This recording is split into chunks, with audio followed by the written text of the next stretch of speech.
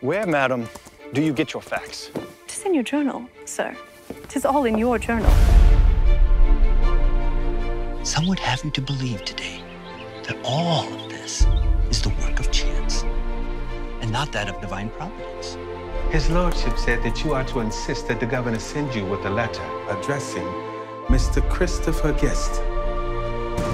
They butchered him in front of his wife and children so that no provincial nor Indian not loyal to the French would dare venture to go where you and the governor would have us go. Many in the House believe your trip to the French Commandant to be theatrics, to induce public sentiment both here and abroad for war.